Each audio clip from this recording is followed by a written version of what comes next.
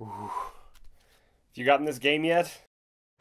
Ari Ibarra, one of the main artists behind the Stormlight Call to Adventure game, is really good. He's got a really painterly style, which brings an incredible amount of texture to his images. There's always something cool to look at. Judging by the poll I posted a few weeks ago, most of you folks love the Stormlight Archive the most out of Brandon's books, and Ari has done some amazing images. Of course, the ones with Brotherwise, which are gorgeous. This one of Szeth, Kaladin, and Syl in the High Storm. This Hoid is one of the best I've ever seen, with all the other Cosmere Easter eggs in it. A few for the Kaladin album art book as well. Kaladin at the Honor Chasm, Shallan with her sketchbook, Cal as a bridge leader. Every one of these shows such a mastery of perspective and guiding you exactly where to look. And then there's his plain old Stormlight fan art. Szeth versus a Thunderclast, Honor, Cultivation, Odium. If you check out his website, he has GIFs of the process for some of these, and they're really cool.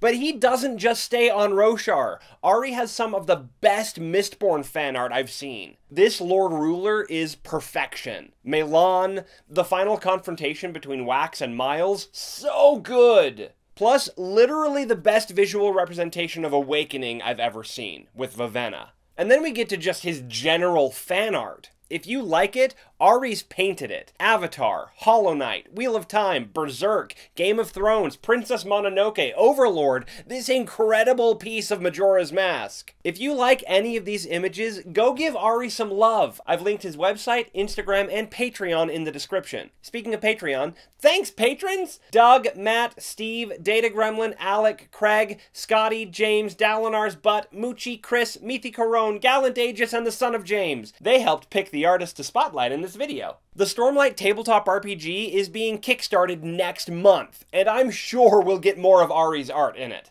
The handbooks are going to be gorgeous. I can't wait to read and find out.